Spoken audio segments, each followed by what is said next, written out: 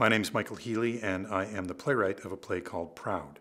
Proud is the third in a trilogy of plays that I started writing in, I think, around 2006, shortly after I donated part of my liver to a fellow playwright named Tom Walmsley.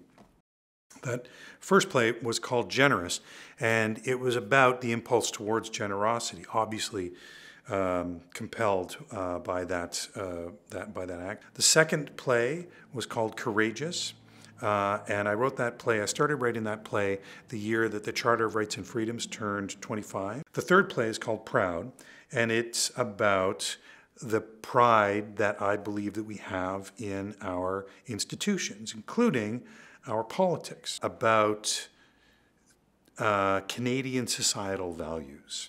And what I mean by that, I guess I mean attributes that Canadians possess that aren't exclusive to Canadians, but I feel in some way go some distance toward defining who we are as people.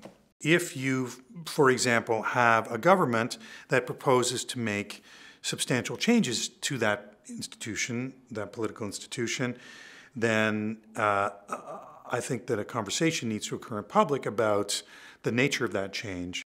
This play is about a prime minister who looks an awful lot like our current prime minister, not visually looks, but seems like our current prime minister in a lot of different ways. He's very intelligent, he's extremely forthright, and his beliefs in certain areas run parallel to our current prime minister's beliefs. And one of the new MPs in his government is a brand new MP who's never run for any kind of political office at all, and has, it's fair to say, little to no interest in our political institutions, refers to it as having a government job. It's essentially Pygmalion for the Shaw fans out there. And if you're not, don't worry about it. The point is, it's a comedy about